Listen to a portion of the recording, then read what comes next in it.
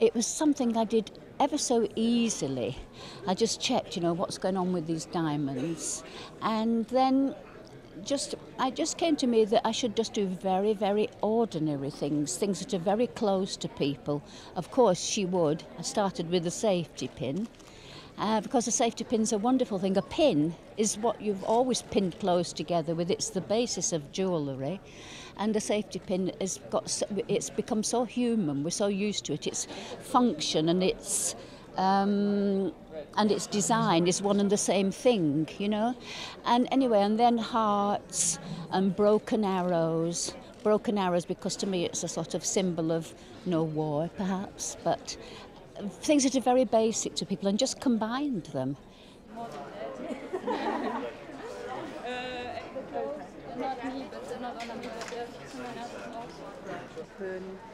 If they have a corset, maybe that they get some help.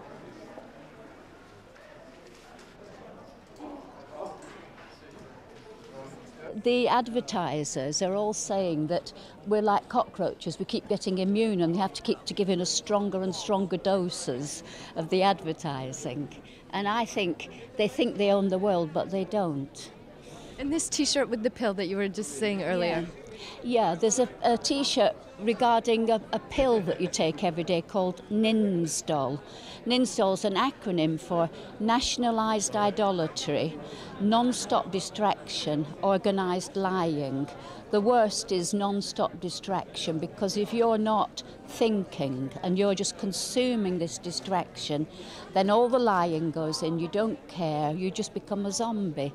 You have to empty it, you have to switch off, which is very difficult because we're being distracted all the time. And how do you switch off? Well, every time you don't switch on the television, every time you don't leaf through that magazine, you're experiencing being alive. When you're doing the other, you're not. You're just a cipher in a system of rubbish.